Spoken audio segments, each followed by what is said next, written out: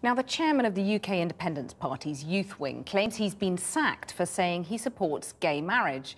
21-year-old Ollie Neville, who lost his job last night, has told Channel 4 News he was naive about the extent to which UKIP supported free speech and libertarian views. But the party says he's been publicly at odds with them over a range of policies in recent weeks and didn't appreciate the responsibilities of holding an official post. Our political correspondent Michael Crick reports. As UKIP bask in recent election results, often beating the Lib Dems in polls, big strains have burst out in public between the party's libertarian and authoritarian tendencies. Ollie Neville's been sacked as chairman of UKIP's youth wing, Young Independence, after saying on BBC Radio he backed coalition plans for gay marriage against UKIP policy. Pushing for gay marriage, which is something I'm a big supporter of, it's one of the few things I think this government is doing right. So I think that there's definitely a more socially liberal side of Young Independence. I think that's a really good thing. Today, he expressed his shock and dismay at the way he's been treated. I sort of always believed the UKIP rhetoric that, like Nigel said in a recent interview with The Guardian, that he thought he liked the free thinkers, he liked the eccentrics. I just sort of always took that as the other parties, the other three parties, they say anything to get elected. You know, UKIP and Nigel Farage, they're honest, they're true. And I guess maybe I was being a bit naive in believing purely that. I mean, UKIP is a political party. It does exist to win votes and get elected. It's not just gay marriage, say UKIP bigwigs, but other things Neville's tweeted too. Prostitution and drugs should be made legal, he said.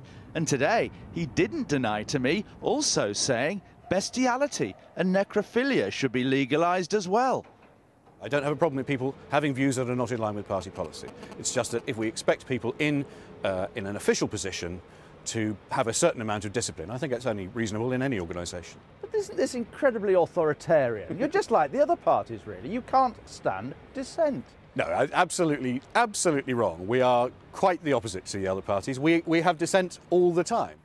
Today, too, the UKIP leadership was accused by one of their MEPs of being undemocratic in deciding candidate lists for next year's Euro elections and planning to axe her. The UKIP chairman says Marta Andreasen has betrayed confidentiality and traduced the party. And he's made strong hints she might indeed get the chop.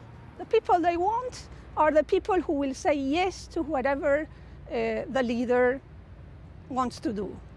And I am not the type. I stood against the European Commission because I didn't think they were transparent, I didn't think they were democratic, I thought they didn't manage the funds properly. Do you think I'm going to stand out or not react to this lack of democracy in UKIP? No, I'm sorry. In the last few years, 2 UKIP MEPs have ended up in jail. Others have had trouble over their expenses or left the party.